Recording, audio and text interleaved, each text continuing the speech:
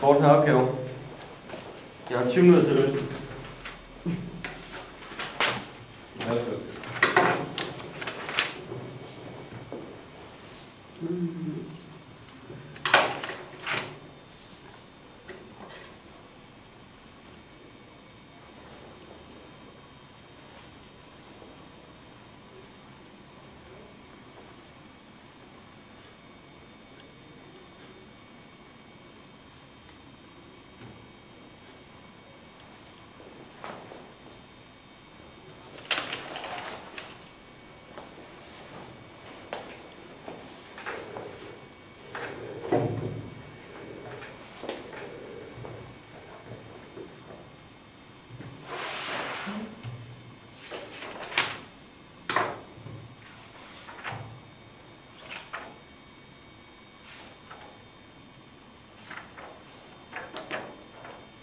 Så sidder du stille, mand, og nu er du bare lærer noget her, mand!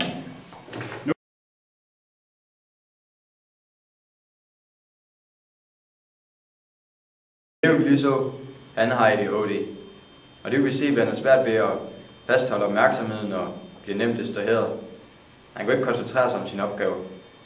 Vi kunne også se, at han sad meget rolig og var nødt til at tage den andens bog, og sad og vippede på stolen og sådan noget. Og til sidst blev det simpelthen for meget for den anden elev, og så råber han simpelthen af ham, fordi han ikke kan koncentrere sig mere på grund af den anden elev. Og ja, støjende adfærd, pisseirriterende.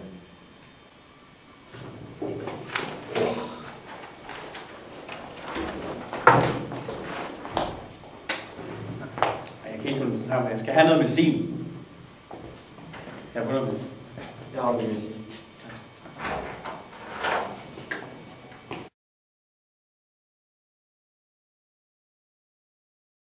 De signaler, der bliver sendt fra nerve til nerve, altså synapsen, kan både være fremmende og hæmmende. En person, der har ADHD, har mange flere fremmende signaler end hæmmende.